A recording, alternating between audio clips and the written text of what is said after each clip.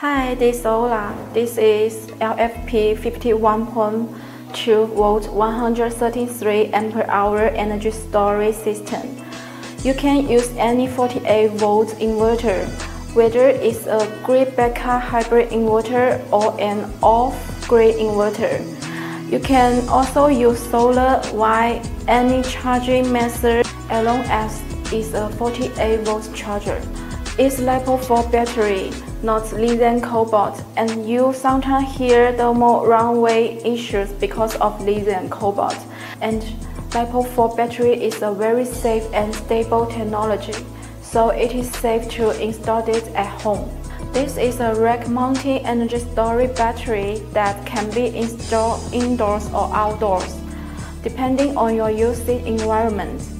If you are installing it outdoors, you will need to know the temperature range it supports, from 23 to 95 degrees Fahrenheit, also -5 to 35 degrees Celsius. Outside, you want to protect it from the sun and from the rain. If the temperature where you live is below freezing or above 117 degrees Fahrenheit, you will want to install it in a protected location, a basement, garage, or other place where you can better control the temperature. Now it weighs 58 kilograms, is 177 mm high, 520 mm wide, and 422 mm long.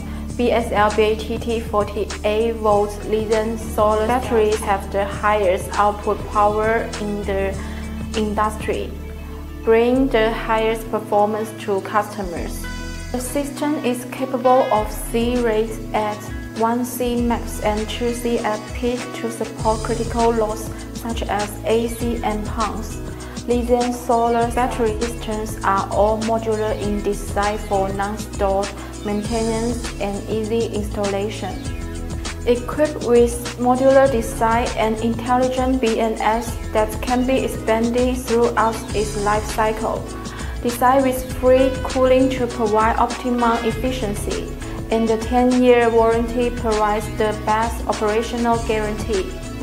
We can connect 16 of these batteries in parallel at the same time, and they will provide up to 108.8 kilowatt-hours of power, which can last a family for 3 days in the event of a power outage. It can charge at a rate of 120 amps. It can discharge 50 amps continuously, which is quite a lot for a battery. It has a very high buffer capacity, so it can actually support 500 amps or 25 kilowatts continuously 3 seconds. So if you have a high load, if you have something that fluctuates a lot, like a pump or a motor or something like that, it can to process. If you need a higher voltage, you can handle higher loads just by using multiple batteries in series. At 80% depth of discharge, it can support more than 6,000 cycles. Even after 6,000 cycles, it still has 80% capacity. Anything that generates heat or cold in domestic use consumes a lot of energy. Let's say you are going to use a 1000 watt heater or air conditioner and it will run for 6 hours. So if you need to run more than 6 hours, you will need to hold up more batteries together. 24 hours of operation requires 8 sets of batteries, depending on the total power of your appliance. If you are not using off-grid, your home is designed to not have a huge load like electrical heat, so you don't need to rely on 24 hours of operation huge load.